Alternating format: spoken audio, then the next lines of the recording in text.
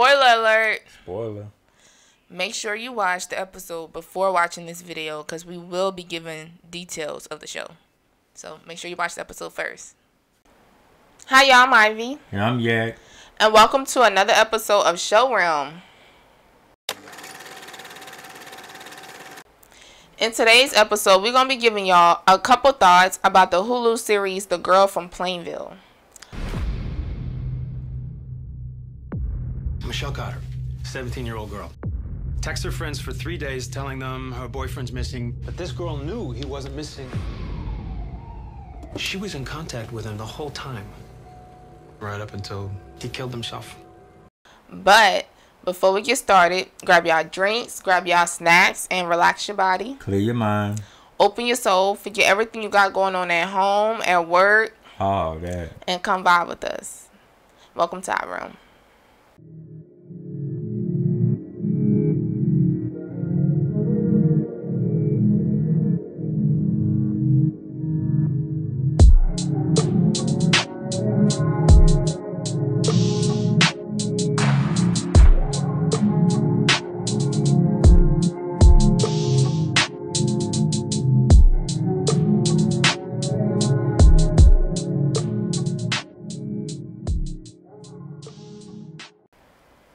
Alright y'all, now that we got our drinks, hopefully y'all got y'all snacks and y'all ready to get into this video because this episode was crazy.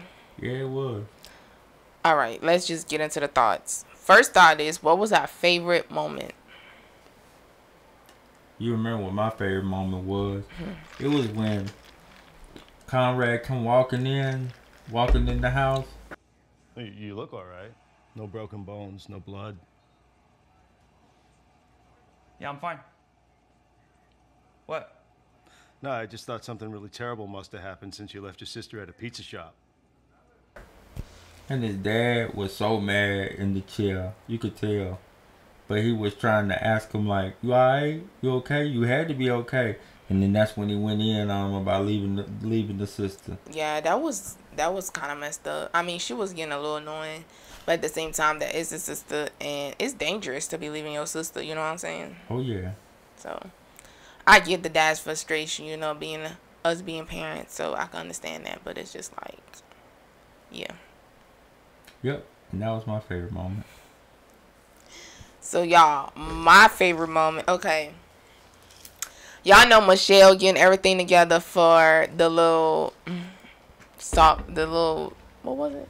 Fundraiser. It was right? The fundraiser, and at the fundraiser, the detective showed up, and I'm like, oh crap, like it's about to go down, right? So when he started questioning, and then the girl Michelle, what was the girl name? Michelle, right? No, yeah. Melanie was her friend name, right? What was the friend Natalie? name? Natalie, yeah, you're right. So Natalie and the other girl, I think her name was Cassie or whatever.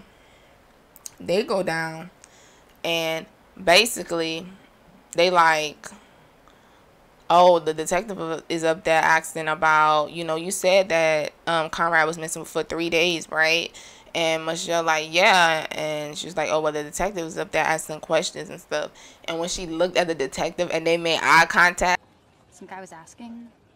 What guy? I think he's a cop.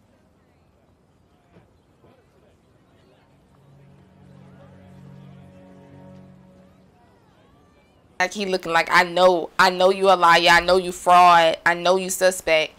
And she looking like, dang, like he not believing me, he owns me. That was like my favorite part. I was like, yo. Yeah. It looked like she was more scared than anything. Because after she found out, oh, that eye contact means you here for me. So yeah, we'll see how that work out. Yo, I was just like, it's lit. Alright, our next thought is, who is the biggest threat? And I feel like this question is tough. Because it depends on whose point of view you're looking at. Are you looking at Michelle's point of view? Are you looking at the mom's point of view? Are you looking at the detective's point of view? Like, Conrad's point of view, like whose point of view are you looking at? Because basically anybody could be a threat. You know what I'm saying? To the other person. Exactly. So who's yours? So in my biggest threat answer, I kind of went with who's the biggest threat to Michelle, and I put the cop. Because he owns her. You're just making it harder on yourself by pushing it off. You just have to do it. Bring me something that can prove intent. Contradiction, even a cover-up, and we'll talk. You haven't got it yet. And low-key, the mama owns her too, so they both threats to Michelle. So who's your threat? Mine is Conrad's real friend about Robbie. Yeah. Yeah, he's starting to pick up on all her little ways. Yeah. Everything she doing. And like, he always knew someone right anyway. Yeah, he's starting to know that she off a little bit because he's talking about let's have the fundraiser in where Plainville. Well, she want to have it in Plainville. And he was like, let's have it where he's from. Right. Like, why? But she's like, my friend's gonna be who cares about your friends? That's how he was like, okay, you know.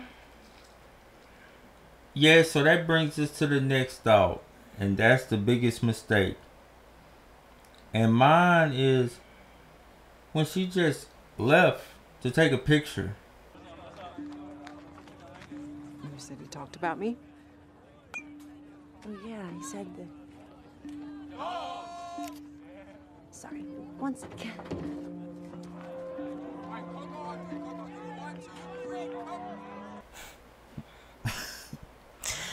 In the middle of talking to the mom, she just decides, how did she do it?